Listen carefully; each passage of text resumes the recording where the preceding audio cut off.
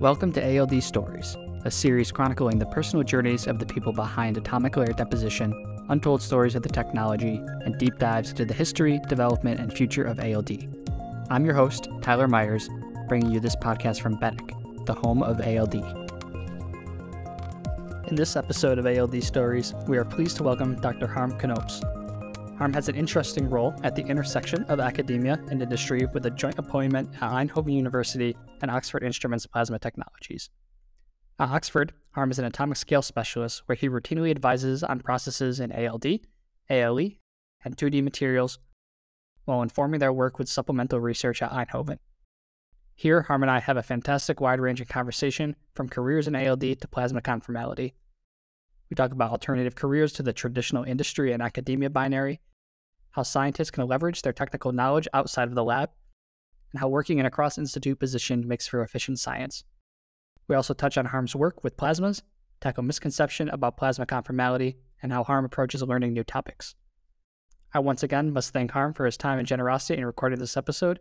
He has a lot of things cooking, so please grab your tea or coffee and enjoy Oxford Instruments and Eindhoven's Harm Knoops. But yeah, I just had to run over and get one last cup of coffee. Today is just, it's been a long day full of meetings, but this is a good way to end it. I was slightly worried about my voice in the sense that, I think it's fine, but I had to give part of a lecture and then had a long presentation where I was basically constantly talking, and I was like, okay, I hope but I have a nice chamomile tea here, so it should be fine. You think, yeah, you need to do the singer kind of voice exercise. Yeah, we should actually. Yeah, I never do, but yeah. Excellent. Well, cool. Well, hey, Harm, thank you for coming on to the ALD Stories podcast. It's really exciting to have you here. We have, in case anybody didn't listen to the introduction, today, Harm Knoops from Eindhoven University and Oxford Instruments. So, Harm, again, thank you for coming on and welcome to the podcast. Thank you for having me on the podcast, Tyler. It's very nice to be here.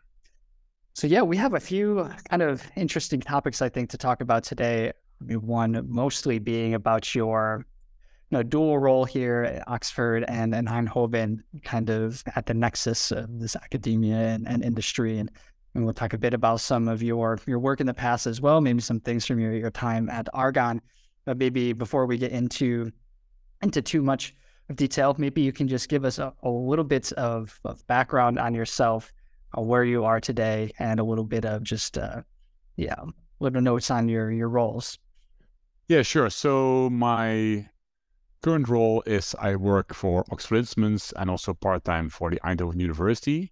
So I'm an atomic scale segment specialist for Oxford Instruments. So looking at ALD, ALE, and 2D materials.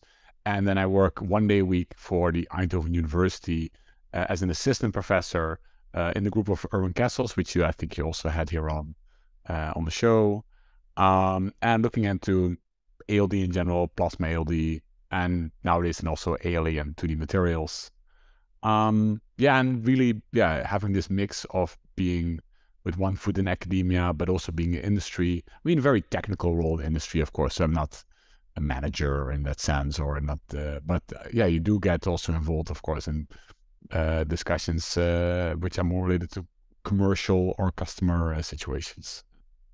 Great. So before we go into the kind of relationship with this role, I've talked to Erwin before, and I've talked to many of you at Eindhoven at this point, whether it's been on the podcast or outside, but it feels like working in Erwin Kessel's group or with Erwin ends up being a kind of fast track to being a professor at Eindhoven. Is there some conspiracy here? Is there every time he has a new student, there's like, okay, now we need to have a new professor role sometime?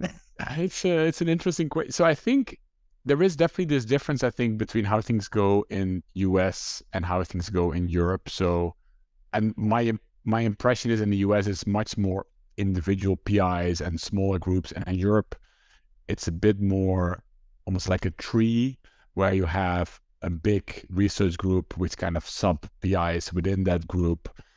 And in such ecosystems, when you find your niche and you do well, I think you can do pretty well if you find your role there. So one thing and I might come back to that in general. So I never, I didn't do in a very strategic sense. I never went for like a postdoc abroad, these kind of things, which I think should have been good for an academic career. So I think partly why I was able to get a part-time academic career is also because it's part-time. I think for a full-time academic career, I think it would be good to have a bit more broad experience. I have a broad experience, but it's a bit fragmented.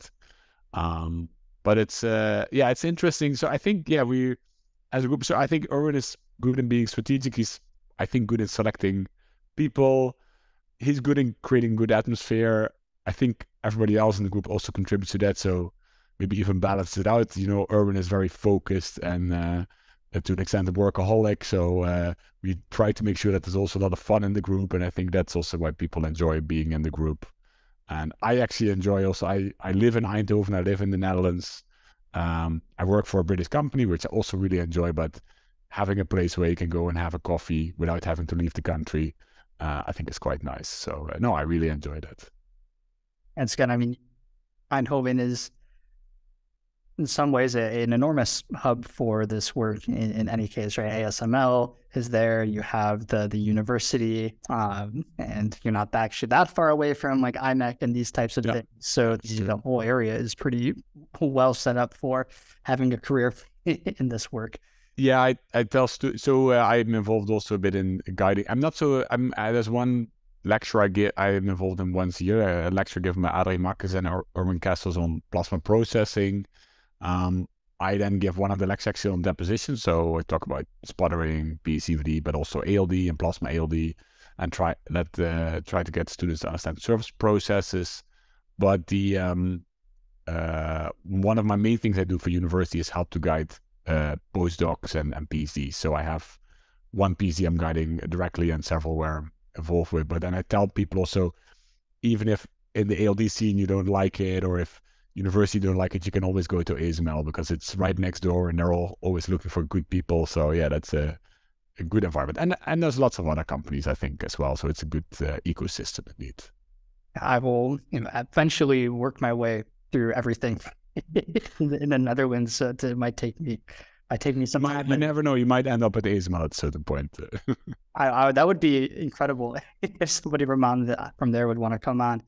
Then that would be the most like, we have to keep things below the belt, things confidential. Yeah, I do. I must admit that I like being partly in academia, and I also like that I'm mostly also for Oxford, I'm mostly involved with the research side. So they have both research and production customers. I'm mostly involved in the research side. And I like that level of being able to be relatively open. One of the metrics is be able, could we get a nice paper out of this? Could we understand it? And then I do see also with friends of me that works at ASML, then it becomes much more, okay, there's so much money involved. Of course, the level of secrecy and such becomes very high. So then you're one day at Eindhoven, you're 4 days at Oxford. So most of your time is spent interfacing with the people at Oxford. Yeah. And so what does your kind of day look like in the atomic scale specialist role? Are you interfacing with sales and process teams a lot? Are you mostly talking about work that you are completing at Eindhoven to support Oxford? How does that go?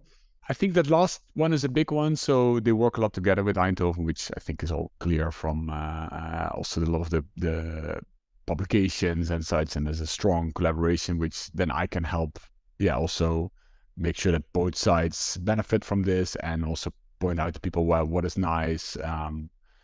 And so many discussions with people at TUE, Eindhoven University, or people at Oxford would be about, do we understand this process? There might be a certain process we think, the uniformity or the properties could be better, so trying to understand that. It could be talking about a project. So I'm not actually only involved with the Eindhoven collaboration, but also with some others, so AMO and some other places where we collaborate with. So me being between academia and industry also gives me a good perspective on what would academic people be interested in a collaboration, also what would industry people be interested in a collaboration. So I think that always helps me to make sure that these things are beneficial for both sides, and trying to get new projects, new collaborations you mentioned being close to IMEC and Leuven, so we're involved in some 2D materials things. So then I go to workshops that might be there. So yeah, that's that. If I'm traveling, I would be going there. I could be involved with customers, could be presenting at a conference, or just going to a conference to talk to people or explain things. Many things, many Teams calls, many emails. So, and that could be global. So people from Asia, US, talking about things. So yeah, I kind of try to promote myself, but also I think I'm used as, he is the ALD, one of the ALD specialists within Oxford Instruments. So if there's a weird material or weird question or a weird effect that people see, then yeah, I'm often dragged into the discussion, and actually I'm happy to be involved in those discussions. So, and that's maybe looking back at careers in academia, I can imagine if you come from academia and you go work at a company, there is a risk you go in a very role where you just have to run wafers, but you don't get to study much what's happening. So I would always encourage people to try to keep up with literature, try to come up with hypotheses, theories why stuff is happening. If you are in the know in the literature, you become known as a person like, let's ask this guy or let's ask that guy. And even though people might swamp you with experiments or things, I would try to, or at least make clear to people, whatever you want in your role or what you're happy with. So I like to work on stuff that is weird and unusual and not understood. So then, it's good to be into the know in the literature and such, I would say. Yeah, it's a really good point, actually. And I know we wanted to talk about kind of career paths in general, especially for technical people, that, it's always been seen kind of like a binary choice when you're getting a PhD and you're getting really narrow. It's like, okay, you either go be a professor, so go find your postdoc, go find your professorship, or you go to industry. And at least in our fields, that means being a process engineer somewhere. At least you start out as that. So then it depends, I think, on what you might become a manager after that, or you go more towards some kind of CTO-like role or something. But it always starts, I think, as a process. And maybe weirdly enough, because I was remote, that maybe also made it that they couldn't put me behind the tools too much. So that maybe also made it that it was easier for me to keep my eyes in the papers and books and collaborations and such. Right. I think it's hard to know that like these two linear paths aren't the ones. You don't have to take one of those. Like while you're still getting really narrowed in your PhD, the fact that you have that technical knowledge can be applicable in so many different ways. So it's not just you're here and then you can go this way. It's really kind of a tree of different careers that you take. And I mean, I think you are a good example of one that sits in the middle of academia and industry. But even in industry like myself, for instance, I am a marketing manager. I don't do any research. I don't touch tools at all anymore, but you still, using your technical knowledge, can find a way to communicate how this technology works in a way that's a little more digestible to the people who aren't actually involved in that to begin with. So and then maybe I think in this podcast probably most there's people with a technical background. So I think for people with a technical background, it is interesting to know you can basically end up in many positions. So I know sales guys that had a technical background but became sales guys, and actually they're often really good sales guys because they can talk to academics really well. So if you enjoy that, then I think that would actually can be an interesting route to go to. If you like, indeed, I enjoy also making nice presentations, making sure that the message is clear, and I can imagine you have something similar. So then something that involves marketing, I'm sometimes involved in those kind of things. That I think can be quite a nice a route as well. And also I would say don't worry too much, because maybe you end up in a certain role, and if you realize, actually I don't really enjoy doing this, then you could always try to steer it. Make sure that you're at a company that appreciates you, and that if you then say, I want something different, that you can also go in that direction. Yeah, absolutely. I mean, you're the one who is the expert on these things. So, in the same way that you are in the lab trying to figure out some problem, coming up with a creative idea, I think there's a lot of opportunities to be creative around how you just use the skills and the knowledge that you've come up with. And I don't know if I've talked about this many times or at all the podcast before, but for sure during my PhD, I had like a small existential crisis about what I was going to do when I was done. Like I really didn't want to be a professor and I really didn't want to be a process engineer. And I found myself having a kind of small vignette in technology transfer. And it was not having anything to do with ALD. I was working for our medical campus actually at the time. And, this is, for those who may not be familiar, tech transfer, this is kind of an office at universities that's helped professors and researchers get their technology into industry, essentially through patent licenses is the idea.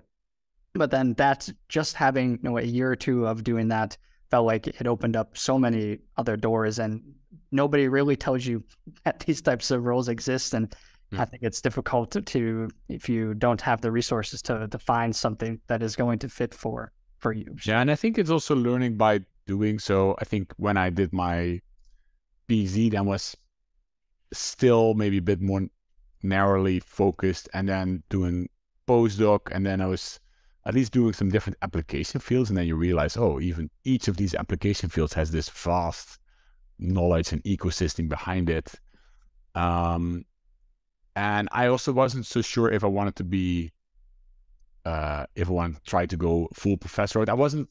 I travel quite often for conferences or work, but I don't like to spend really long time abroad. I spent a few times, like 3 months abroad, which I enjoyed, but I was also always very happy to come back. So I wouldn't be the kind of person that says, oh, if I can get a nice position in the US or Asia, I would just take it because it's a nice position. I would, I'm a little bit connected to the region, I would say. And then I tried to, I wrote some project proposals, seeing, okay, can I go in that route? But actually those project proposals didn't really pan out. And then at a certain point started work for Oxford Instruments, and that, I think developed into what my role is today. So now in the split that you have now, do you ever feel you'd like to, shift it more towards being at the university? Do you like the cadence? I get that question. Also, actually, even Oxford Instruments asked me, oh, would you be interested in working even more for university or not? Or what? Yeah, it's nice actually that they care that if I'm doing well. But actually, I think I kind of like it. So one of the things is Oxford Instruments lends me to university for this 1 day a week, and this is how it's agreed in the collaboration. And that means that I don't have kind of double admin, because otherwise you have, and also academia can be difficult to actually arrange money. So if you're a full-time professor, you have to get often enough projects, and you have to defend why the university should still pay you. And if the university is not paying you directly, I don't have to worry about that. And I think that would also be a bit ineffective in my role, because if I only work 1 day a week for university and I spend that 1 day a week trying to arrange funding for myself, that's actually not, I think, so beneficial for the collaboration. So I think we set it up in a clever way. And if I would do more university, then I think the balance, it probably also would work, but then it becomes risky on, okay, are both sides still benefiting to the right amount or not? So I have the impression that at the moment it works well this way, at least. That's great. So then maybe people might be wondering, how does 1 day a week at a university look like? Do you have? Yeah, so so formally it's 1 day a week at university, and for Oxford Instruments.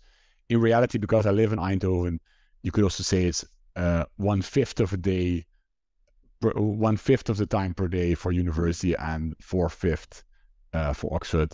And it's also not each week that well defined. So many days I actually, if I don't have to travel or something specific for Oxford, I would go to university, but then maybe at university when I'm working on emails and Teams meeting, that's maybe mostly Oxford Instruments. But then the nice thing is then that I'm available for discussions with PhDs and postdocs, and also if they have a lot of Oxford Instruments tools. So if they come across weird things, in my PhD I worked on the same tools basically, so I can sometimes even from own experience help them, or I can hint at org and maybe think along why something is a problem, or I can realize, ooh, there's a big problem, and maybe even signal internally like, oh, this is a concern we should address and we should look at. So I think that's I don't try to be like a service interface, because I think that I always recommend people don't become that, because you will, I think for any company, it depends. Yeah, it takes a special kind of character, I think, to be that kind of interface. So most academics might not be too happy doing that. But yeah, if you keep it more on the, oh, you're part of the research side, I think that can be very nice. You made a really good point earlier in this about kind of knowing what an academic would want to work on and knowing what somebody in industry would want to work on. I think I come from a lab with Steve George where we were almost exclusively industry collaborations. So there was no kind of worry that, oh, we don't know what people are going to want, because the funding was just coming from them in any case. But there are a lot of people working on fundamental research, and their money's coming from SRC, or it's coming from government, or whatever it might be. And I think it's hard sometimes to know, well, where are people going to use this, or is this as interesting as I think it is? Is it applicable for industry? So being plugged in that way is really efficient, I suppose. I know that you have some interest in Oxford getting information from the research at Eindhoven, and Eindhoven having the projects to work on, but of course having that access to that knowledge makes things very, very quick and very efficient. We know, okay, this is maybe the fastest route to getting something to market, or fastest route and I think in the research. So one thing I think is I really like actually the type of research that the plasma materials processing group in Eindhoven does in this style. So I think how I would phrase it is that it's actually often can be quite fundamental research, but it's very industry oriented. So it's fundamental questions about what's happening actually at the surface, how do certain reactions go, but it's not the kind of blue sky science where people only do the science for the science and they have no clue where it would be useful. It's actually often links quite closely to a pressing problem. I don't know, it could be the conformality of silicon oxide by plasma ALD or something like that we try to understand what determines this. And then we look at things like radical recombination, and we look in literature, and we also try to challenge our own preconceptions, because we sometimes think, this was, it's maybe a nice route to go in for the next discussion in the conformality of plasma ALD. But that's really, it was maybe different than we expected in the past. And it's there's some fundamental questions on what is happening at the surface, how does the recombination go? But then when you understand it, and even when you just make an academic paper about it, I think it's probably used actually, and even the high-end semicon industry, they look at these papers and think, that's interesting. So we could maybe do this or do that. So it's not only actually for direct Oxford Instruments customers, but even industry in general, I think quite useful. And that's actually the kind of fundamental science, which I think I enjoy most, is where it's really fundamental, but you actually know, okay, we're also solving a real problem here. But I actually also think that curiosity-based, purely like, that's a weird effect, and just going down the rabbit hole and trying to understand it is really good, because I see that's maybe my impression sometimes, that people who are too focused on the goal, they ignore things that they see on the side, like, that was a weird pressure spike, or that was a weird temperature thing, and then they say, we don't have time, we cannot investigate this. But they might actually miss a really important effect that, if they would understand it, could actually solve the problem there, or another problem they're looking at, but maybe in a very indirect way. So by ignoring weird results, maybe they overlook things. I mean, how many times, well, now I can't think of an example off my head, but sure, so many times in the history of science, the things that were going wrong, or that happened by accident, or what actually ended up being the main discovery. Yeah, I think isn't this meme, like, instead of like Eureka, it's actually, that's odd. That is the more like big discovery moment. Okay, well, yeah, this was a good segue then into talking about some plasma work. If people haven't caught on, you work at Oxford Plasma Technologies, as well as being in the Materials of Plasma Processing Group at Eindhoven. So, as everybody can imagine, you are probably working on plasma things, and have worked on plasma things in the past. And what we were going to discuss today was the idea of conformality in plasma, which people may have many misconceptions about. So I will let you introduce the idea first. Yeah, and I think it's nice to even try to give some historical context. So I think this was I think it was when I started my bachelor project, so like 2005 or so. I was actually working in the bachelor project on PCVD with biasing, which weirdly is very topical again, but then for ALD. But there was some people in Erwin's group, and I think at that time there were like 2 people working on ALD. It was a very small group, and they were doing some nice simulations. And I thought, oh, that's cool. I wasn't involved in the work, but I think he was in my same office as I was, this kind of student office.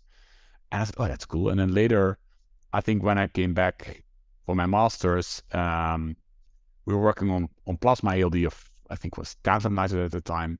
And at that time, there were really actually a lot of people even questioning whether plasma ALD could be conformal at all. There were some few examples where people were kind of doubting it. And there was this conception that, okay, because plasmas have species that can be lost at surfaces, like ions and radicals, that you couldn't do conformal deposition. And then we were looking at this, and I think in the first assumption, you can kind of assume, okay, the ions can do lots of nice things, but let's for the moment ignore the ions and just look at the radicals, which are often the main effect. Okay, they can recombine, so O radicals can recombine in O2, or hydrogen radicals can recombine in H2. So when they hit a surface, they might recombine. But that's a certain probability. And there's actually some nice, really old literature from the 50s or before, where people do experiments for completely different reasons than ALD to try to understand this. And they determine probabilities, and it depends on the surface. So an oxygen on a cobalt oxide might have a pretty high recombination probability, but on a silica surface actually had a really low recombination probability. Only 1 in 10,000 collisions or so would be lost. And then what I did at that time, and this was during my PhD, so also not working for Oxford Instruments, I together with Erwin and some others, we were looking at, okay, can we at least put our thoughts in a single paper? Can we put things together and use the simulation that people had? So I didn't really work on the model of the simulation, so that was there, but I just used the model. I ran it in many different conditions and tried to figure out what's happening. And then we saw, okay, I think first of all, we saw like you have diffusion and reaction limited. If you look more in the thermal ALD-like regimes, that, okay, the diffusion could be limiting or the reaction could be limiting. I think it was Jeff Elam who looked at that before and also highlighted in one of his papers. And then we also saw that that could be a recombination limited regime, where the recombination of the radicals is limited. And then we tried to understand, okay, if it's limited by the recombination, what does that mean? And it actually typically meant that you could still get conformal deposition as long as you waited long enough. But it did mean that long enough could be exponentially long. So I think we came to the conclusion that for most oxides, like aspect ratio 30 was doable, and otherwise it's crazy long. And for nitrides, it was maybe 10 or 20 or so. That's doable. So basically, you have to just wait long enough so that there are enough radicals that didn't recombine. Yeah. So if every if 90% of your radicals recombine towards the bottom, but you just wait 10 times longer, it's still sufficient. So that's and then I think we took kind of a measure. I don't remember exactly how we did it, but basically saying, okay, let's say you're normally okay with a 1 second plasma time. You might still be okay with a 5 second plasma time, but not with a plasma time that's 5 days or something like that. So if it becomes exponentially weird or longer, then that would be too much. And then that was that simulation work, and I think there was quite good reception. And I remember actually Sean Barry once told me that he used it in one of the lectures and people really liked it. I think that was one of the best compliments I once got for that paper, so I was really happy with that really people enjoyed that.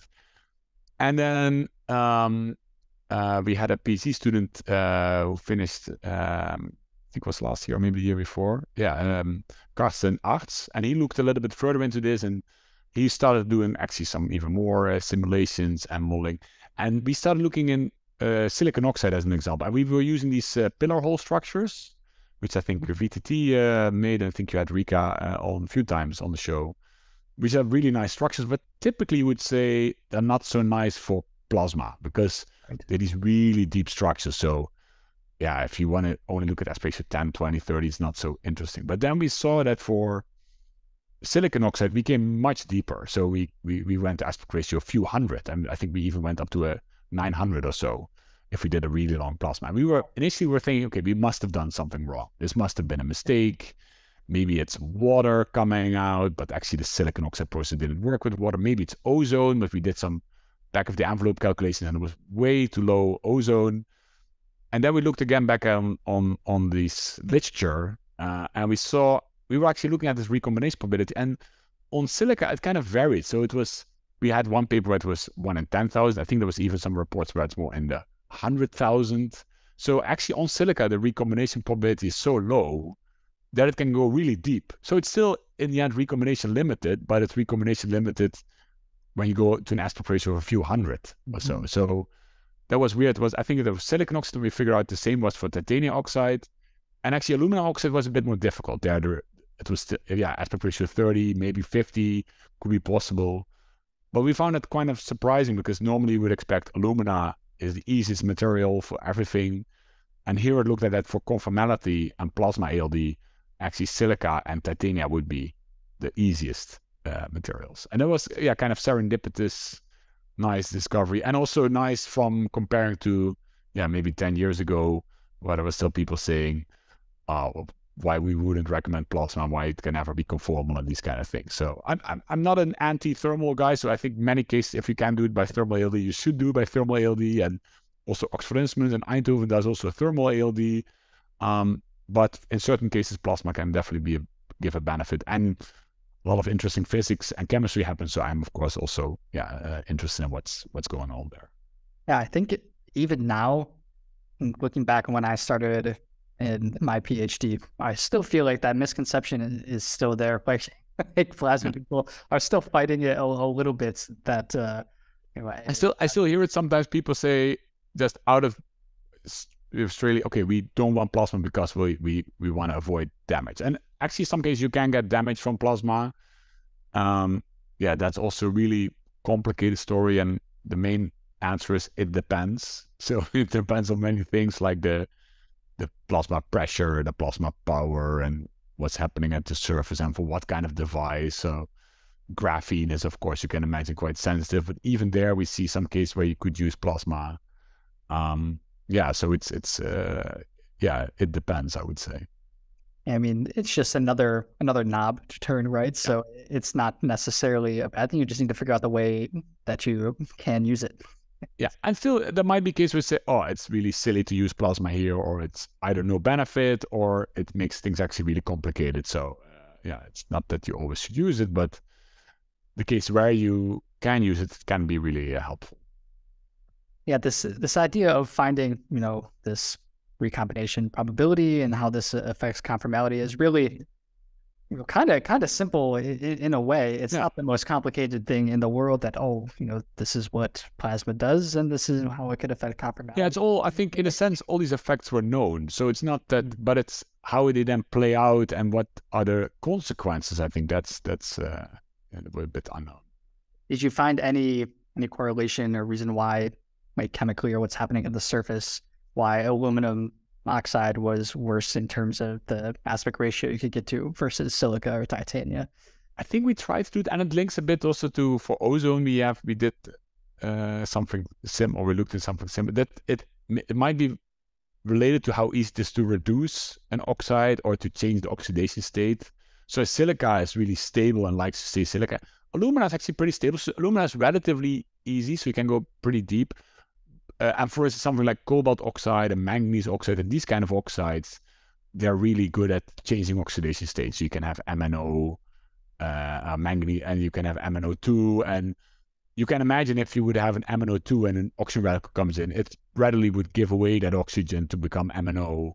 But if I have SiO2, then it's not so happy to give away that oxygen to become SiO and to become some kind of superoxide to have so that's, and I'm not a chemist, so my background is actually physics, so I have often very cartoonish ways of describing things, but I think I think we looked at maybe it's electronegativity or the pH, I think the reducibility, or how easy it is to change oxidation state, I think that's a good factor of guessing it. And it's often if it's the same family. So we know that cobalt oxide can maybe quite a high recombination. So then probably nickel oxide would have a similar behavior because it's kind of chemically quite similarly behaving.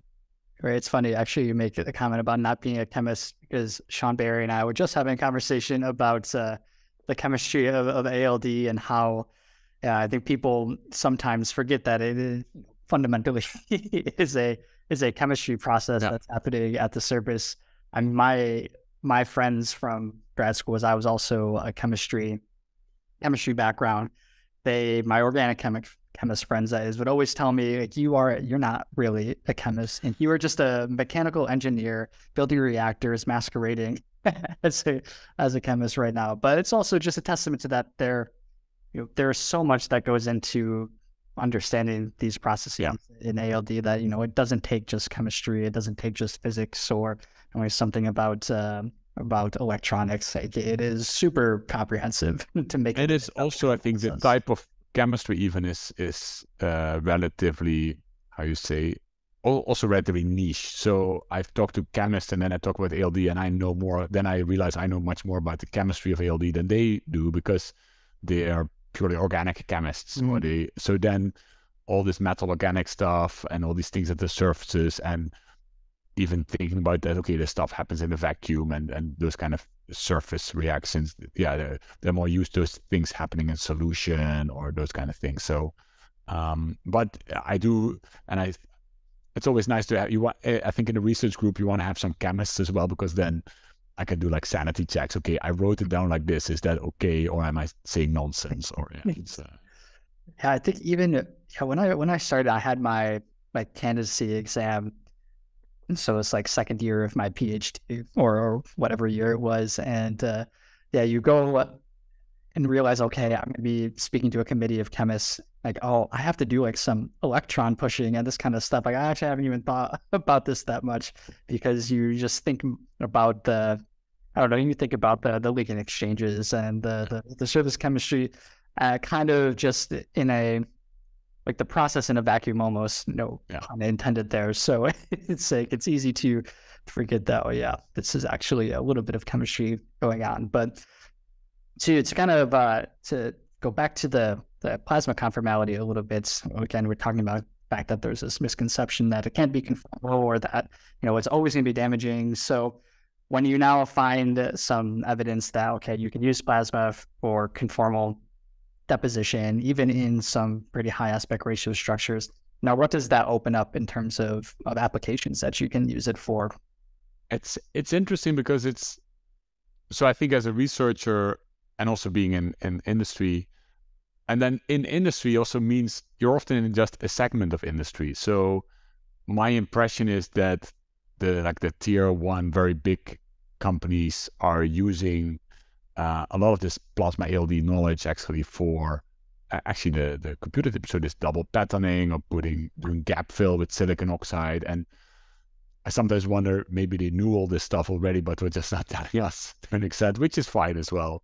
But it does, I think, opens up cases where silicon oxide is such a ubiquitous material. So if you say, oh, I could use silicon oxide, then that, I think,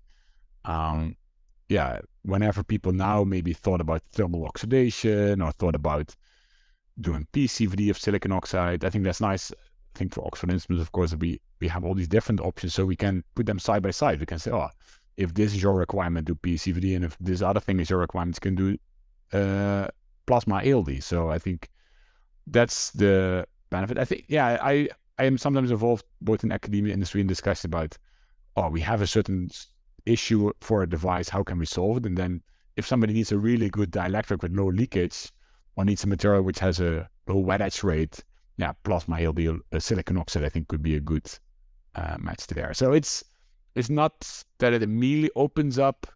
I think it will probably down the line open up some things, but now it's more like, hey, we understand this weird effect and how it works and how deep we can actually go. But now we have added some tools to the toolbox. So if now somebody says, okay, I want to do something at really low temperature to have an extremely conformal silicon oxide, now they can actually do it. So I'm sure there will come stuff along the way. Right. You have it just in the back of the mind. Yeah. When the opportunity comes, Exactly. it'll be there. Yeah. So you're primarily ALD, primary deposition person. Have you thought about ever moving into etch? So it was, I think there's also these kind of serendipitous moments where I'm just involved in discussions and then there's presentations. So I've been moving, I think a few years ago, this was more serendipitous where it was not so intentional, like, oh, let's talk also with thermonuclear etching. And you have lots of people, it's the kind of two sides. You have people from the plasma etch community that are really into ICP etching and look into those depths, but are really plasma people and they don't know much about ALD. And then from the ALD side, it's mostly chemists doing thermal ALD and some people doing plasma. And then the ALE, there's even different flavors. So we have the anisotropic, which is directional, which typically would use plasma or some other directional species. And you have the isotropic, which goes in all directions, like we expect from ALD also. And that was initially what basically Steve George showed was you could do this with thermal ALE. But we then actually at Eindhoven also thought, okay, couldn't we do this with also an SF6 plasma? Because, okay, they're using HF. People don't really like to use HF, or if you can avoid using HF, that would be nice. Fluorination is the key, so maybe it doesn't have to be HF. And then was Nick Chittock, where I'm one of the co-promoters basically of him. Main promoter will be Adre Marcus. So he works on range of ALE topics, and he showed we basically showed that we could do with TMA and SF6, we could do basically the same process that Steve George did with, but then he did it with TMA and HF.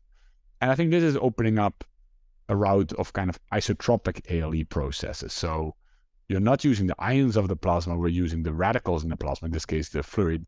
And the real thing is also the plasma is not even the thing that's etching it. The TMA is etching the surface, and the plasma is only providing the fluorination of the surface.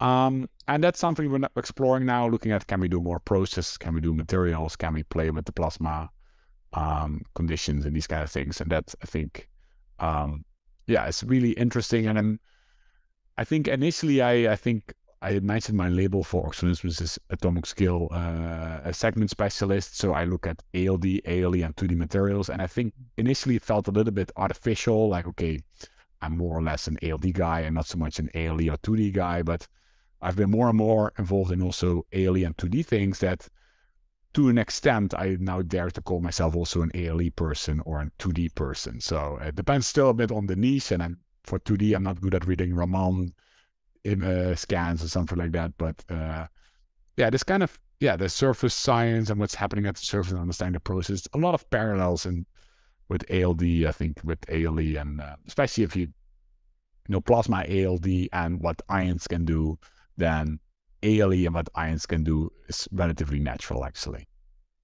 How do you begin to get yourself to become at least competent in these new areas, right? So specifically like 2D materials, obviously ALE is, like you said, a lot of parallels. I think you can draw upon a lot of previous knowledge from ALD to understand, at least on some level, what's happening in ALE. But I imagine for 2D materials, it's starting to become a bit of a departure from. Yeah, and I think it takes initially some small steps. It takes lots of discussion. It takes it's good. You want to know somebody else who is an expert on this, so you can bounce ideas of this person and check if you. And sometimes and that's maybe actually good for a company. You are sometimes put somewhere. Oh, we need somebody who has to present on this topic somewhere.